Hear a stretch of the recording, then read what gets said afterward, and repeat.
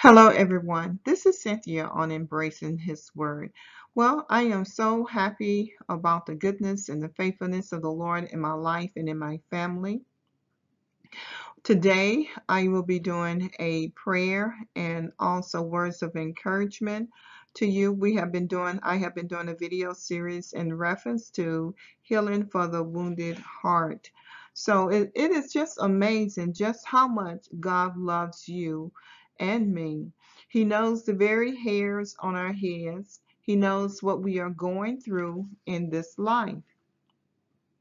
He is waiting on you to come running to him as a father wants to take care of his children. He has his arms open wide to just embrace you and to love on you. God sees you, those of you that's going through a court situation, a legal battle. God sees you in the midst of your court situation. He is God. He is El Roy, the God who sees. So he sees the court battle that you're going through, and you think that the judge will not rule in your favor. Ask the Lord for favor and the manifested power of God in the courtroom. He will be a lawyer for you in the courtroom. So if you're in the middle of a court case, God cares. He has not abandoned you. He wants you to have faith in Him for direction for every situation related to the legal battle. And as you face a legal battle, you must choose to walk in God's righteousness, His integrity, His love, and His word. And through the challenge, stand on, pray, and confess the truth of God's word as reflected. And I just want to say that God loves you and He can supernaturally intervene even when it seems like there's a remote chance that God will intervene if you only have faith, because the word of the Lord says, to him that believeth, all things are possible. So God wants you to just walk by faith, trust in Him in the midst of this battle. So Father God, I just thank you, Lord God, for the individuals that are going through legal court battles. I pray, Father, that you will go before them and send forth your spirit, Father, Lord, to begin to release supernatural favor for these individuals, Father. Lord, we cancel out the plans of the enemy to bring hindrance, to bring trouble in their lives or in their family. Lord, I pray, oh God, Lord, that things will go in their favor. Lord, begin to touch their hearts, Lord, areas, Lord, that they need to surrender unto you, Father. I pray, Father, that those things are surrendered unto you through repentance and through prayer. In Jesus' name I pray. Amen.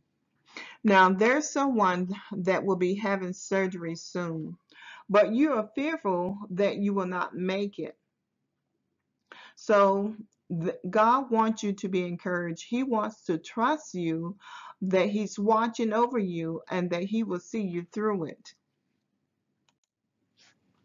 So, the scripture is for those of you that's facing surgery. God does not want you to be fearful.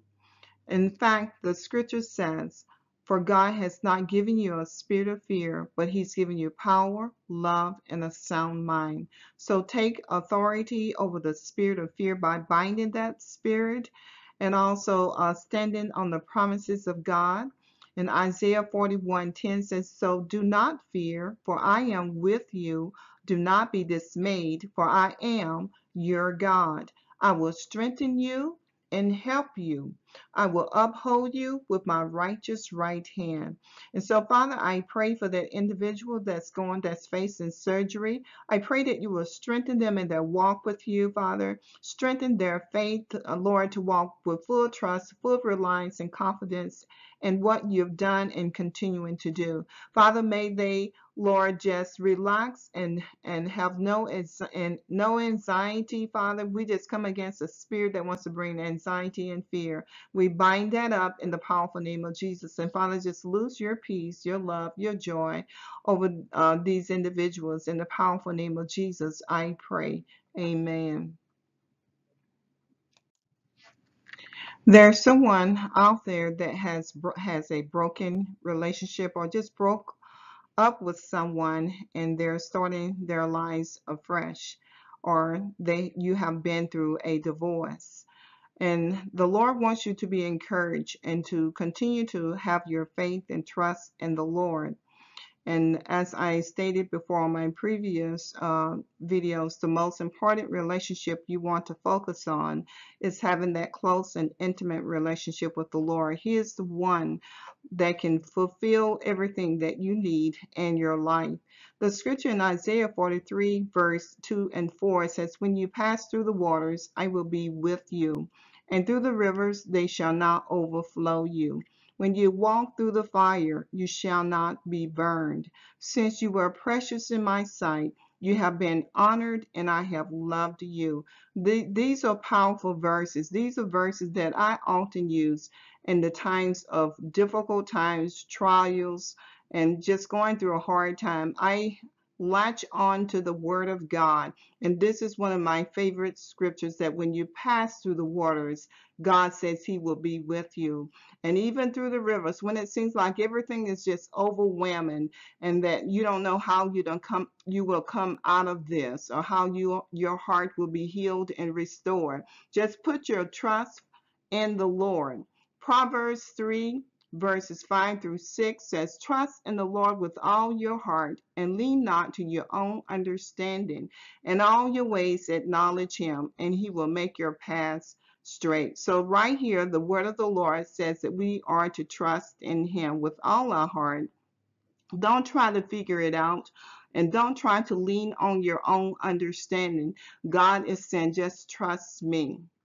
Allow Him to heal your heart. Allow Him to bring restoration in the powerful name of Jesus. So, Father, I pray for those that are experiencing broken relationships, Lord, going through divorce, Father, going through some form of rejection. I pray for the healing process to begin even now, Father. I just release that peace. Let your peace mount guard over their mind, spirit, and body. Father, I pray that even when they lay down to sleep in the night, Lord, that your peace, Lord, just surrounds them. I cancel out the plans of the enemy to bring fear or torment. I bind and cast that away from them in the powerful name of Jesus. And Father, I just thank you, Lord, for your peace and your love over these individuals. In the precious name of Jesus, I pray. Amen. Well, this section of my prayer is for people that have experienced loss of a loved one. God sees your pain. He is El Roi. And God said, I see your pain, and He will bring healing, and He will bring restoration to you. God is saying it's time for you to just come forth to Him, release that pain onto Him.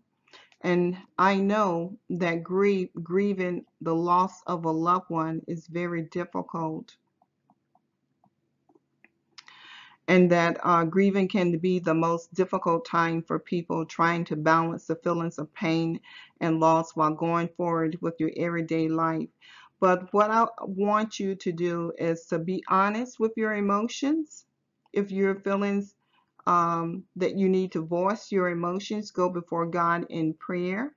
Don't grieve alone, and don't lose hope. So be encouraged. God is for you. He is not against you. The scripture in Revelation chapter 21 verse 4 says, He will wipe every tear from their eyes. There will be no more death or mourning or crying or pain, for the old order of things have passed away. So Father, I just thank you, Lord, for those that's going through grief, experiencing deep grief, those that have even allowed a spirit of grief to come into their lives because they have not healed from their wounds. Father, I pray, Lord God, that you just begin to release your healing power over their mind, spirit, and body. Father, I pray that you take away the sting of the pain from the loss, Father. Lord God, that they will begin to focus on the good memories of their loved one, Father. I pray, oh God, that you just begin to touch and heal those memories in the powerful name of Jesus. And Lord, I thank you, Lord, for your word says you came to heal the brokenhearted. You came to bind up their wounds. And Father, I thank you, Lord, that you're doing that just even now in the hearts of those that are grieving. In Jesus' precious name I pray. Amen. So I want you to be encouraged and be blessed.